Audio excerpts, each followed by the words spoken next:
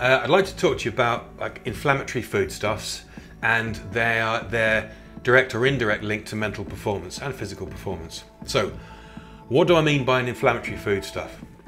Things chiefly that contain wheat, gluten or dairy.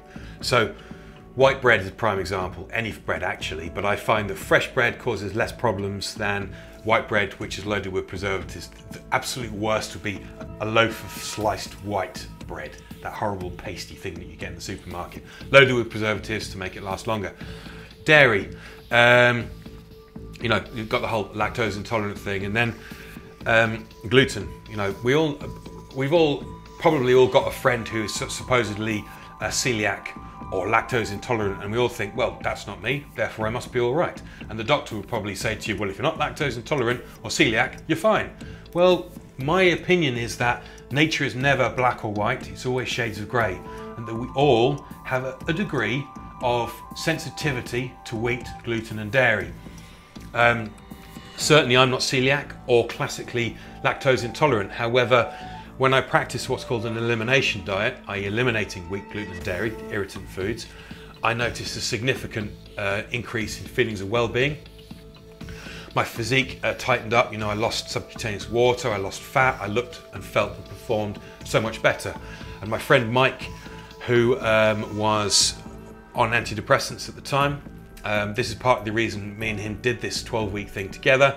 By the end of it, with the blessing of his doctor, he was off the antidepressants and stuff like that. So clearly there's a link between what we eat and how we feel, you know.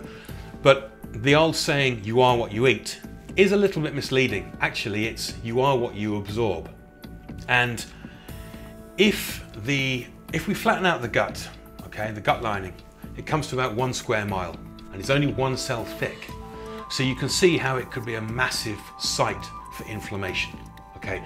And even if we're only irritating each cell a little bit, there's so many cells, there's so much surface area that combined, the cumulative effect is significant.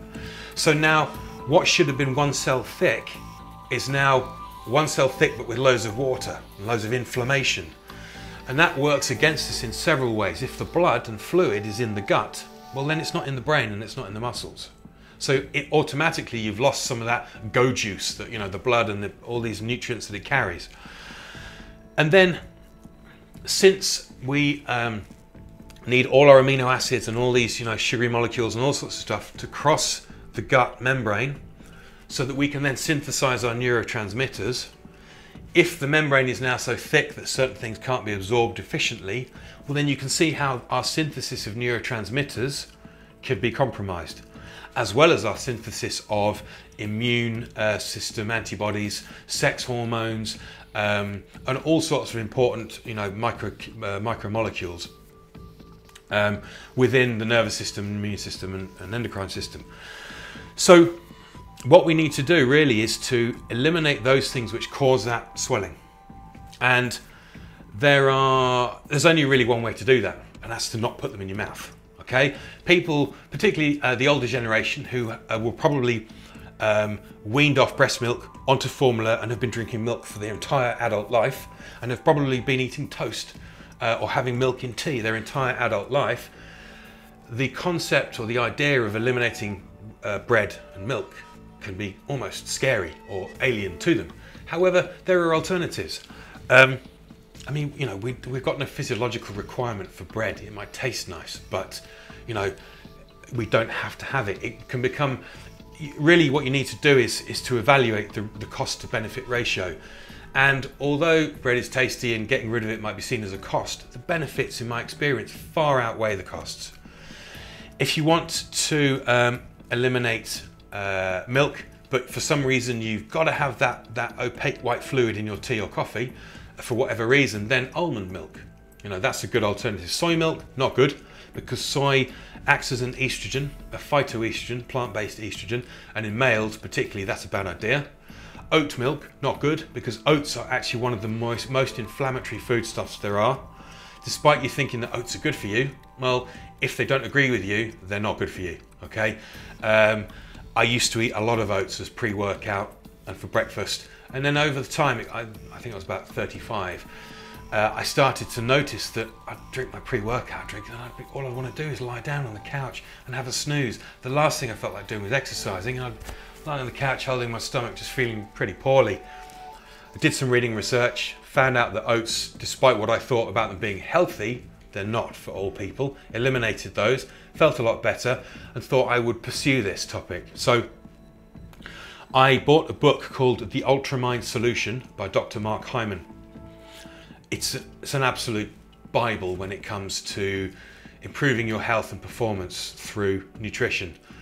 I'd never fully appreciated, I'd paid lip service to the idea that health starts on the inside, but really you can see massive changes just by modifying what you eat.